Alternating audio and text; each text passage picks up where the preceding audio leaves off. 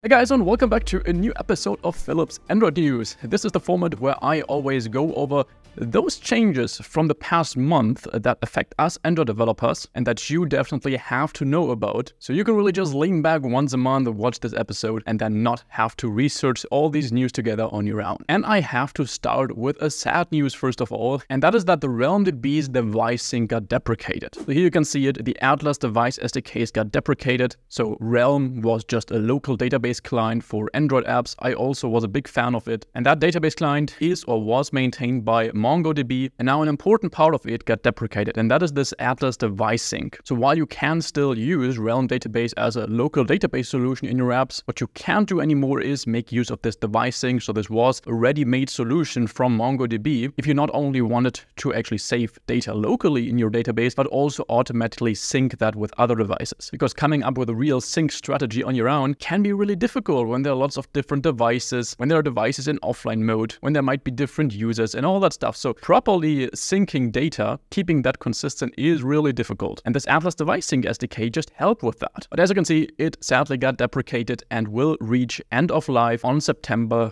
30th in roughly 1 year. And you can also find the PR here that actually removed this code. So you can see over 40,000 lines of code have been removed from the Realm SDK. So what does that mean for you? Well, if you are using Realm in your app, then you have to ask yourself, are you using this Device Sync SDK? If not, then you're fine. So the Realm SDK in regards to the local database part will keep on working. But if you're using this Device Sync SDK, then you still have 1 more year of support. But in this year, you will have to migrate to an alternative. So I think this is quite sad, especially if a big company like MongoDB is behind such an SDK, where someone would guess that using their services can be considered safe. But I think this was really just an economical decision from them, that the Device Sync SDK was simply not used that often and therefore did not bring them the return of invest they hoped for. So from a pure economical standpoint, I do understand that, but it still sucks for everyone who used that. The next news is a bit more positive, and that is that Koin version 4.0 got released in September. So you can also find the details here in this blog article, which I will link down below. But to go over my personal highlights from that article, on the one hand,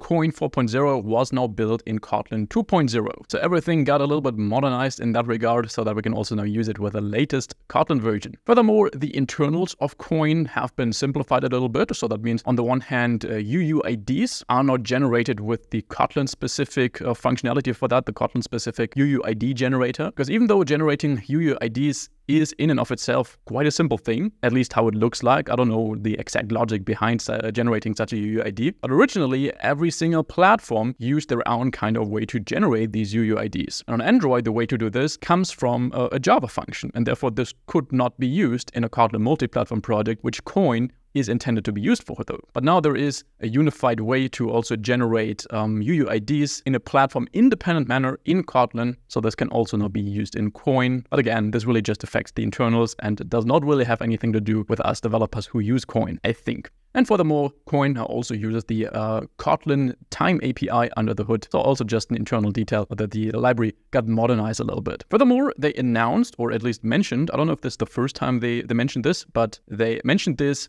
Koin 4.0 project, which you can see is still experimental, but that is pretty much an alternative to Koin, so a different side project, that is at least how it sounds like, that addresses the limitations of the typical constructor DSL that we used. So the constructor DSL in Koin is the way to actually provide dependencies in Koin with this single off function, where we really just need to mention the class that we want to provide an instance of in Koin while not having to explicitly pass all its constructor arguments. That is a super handy API because then we don't always need to actually change something about how our object is created in Koin in our DI module when we actually extend or change our object's constructor. But this way of doing it also had some limitations, especially when it came to nullable types. And this Koin 4.0 project is just meant to address those limitations, to also deal with these nullable types. You can see it aims to offer a better unified experience on these single off APIs. But as of now, as you can see, it's still experimental, so don't expect miracles from this. Furthermore, a very cool change of Koin 4.0 is that the viewModel API is now multi-platform, so you have a very unified way of injecting view models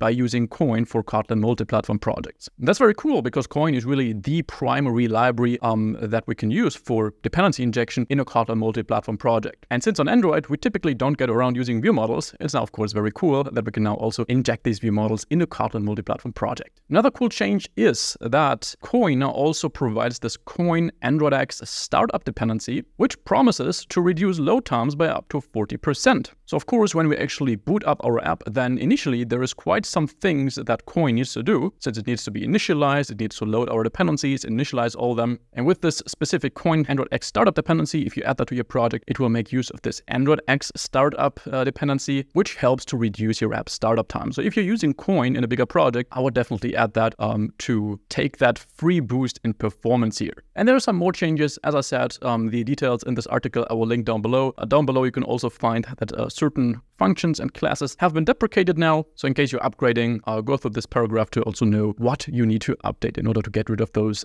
deprecated warnings in Android Studio. Coming to the next news, which is a quick one, and that is that the room paging library, so the way to actually paginate data from our local room database, is now available to Kotlin multi-platform. So if you're building a Compose or Kotlin multi-platform project and you just need to paginate a bunch of data in your list in the UI, that then comes from a room database, which is already Kotlin multi-platform ready for quite some time, then you can now do this with the latest version of room paging, which at this point is 2.7.0 Alpha 08. And lastly, what's exciting is that Android 15, so the latest Android version, is now released to the Android open source project. So if you enjoy working with the Android source code, then this will be cool news to use, since you can now work with Android 15 as well. So here's where that was announced. We can also open this Android open source project. There you go. And here you can then also go to the code to actually check the source code that is behind Android. As you can tell, this is quite a big project, but I think especially if you want to understand how certain things work behind the scenes on Android, so how the Android operating system manages certain resources, then it can be quite interesting to actually dive into the actual source code behind Android. And now you can do exactly that, including Android 15. And if you're taking Android seriously, then down below you will find a link to more advanced Android premium courses, which are really aimed to prepare you for the Android industry. Thanks so much for watching. I will see you back in the next video. Have an amazing rest of your week. Bye bye.